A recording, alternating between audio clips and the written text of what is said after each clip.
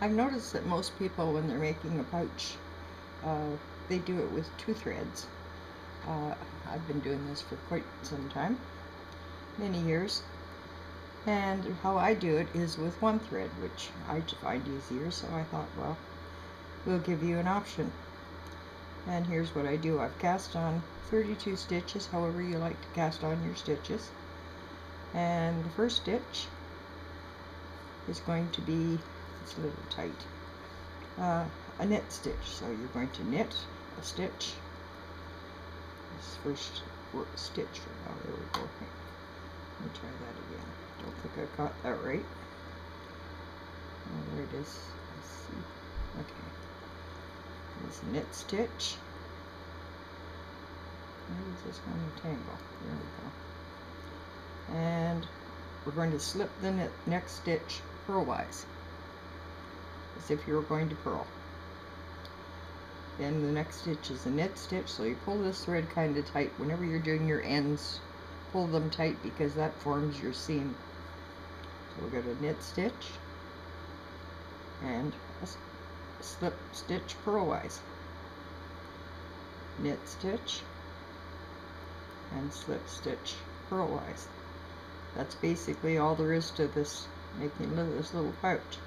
What I do that makes it go faster for me, and I think it's a good habit if you're going to do it this way, because number one, you don't get lost near as easy, and it just goes faster, is you knit your stitch, and when you're coming back, I hope you can see this okay, you pick up that slip stitch at the same time.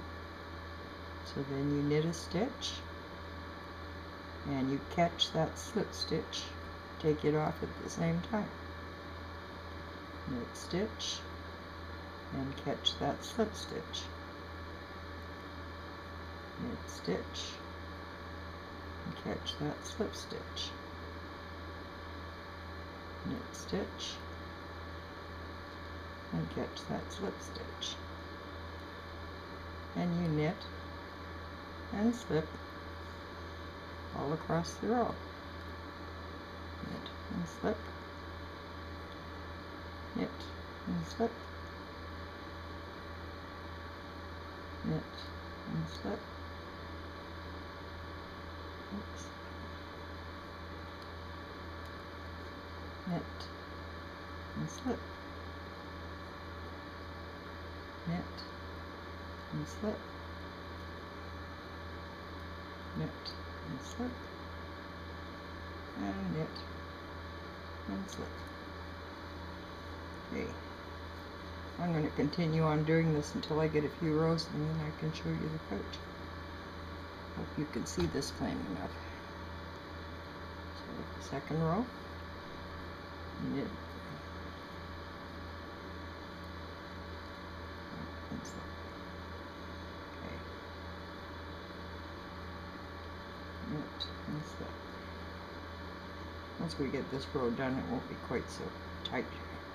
First rows are always fiddly, no matter what you're making, it seems. Oops.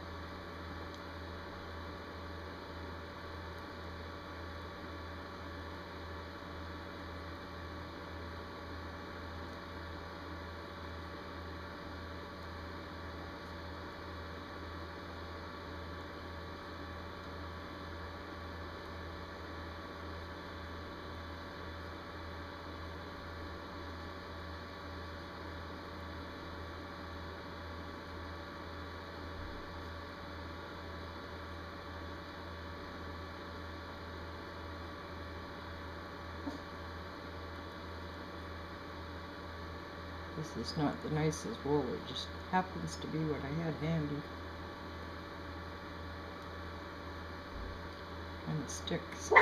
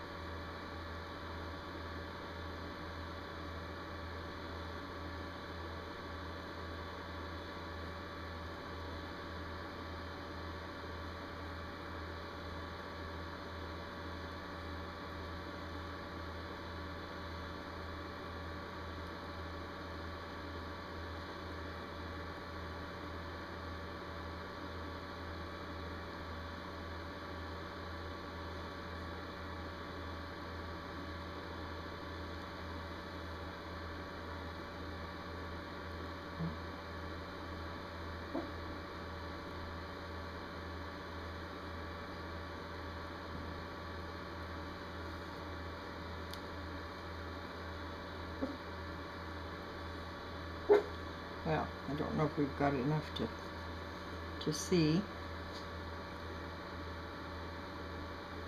but we'll pull it off the needle and see. It's inside out. Hopefully it's inside out, and this is a little tiny pouch. I'm not giving it much time here, but just so that you can see, I'm going to pull it off the needle. And we haven't got much to look at, but you can see it totally comes apart, and it's knitted on the other side. I should have done a little more But anyway, you get the idea. And that's how I make the little pouch. So you might want to give it a try.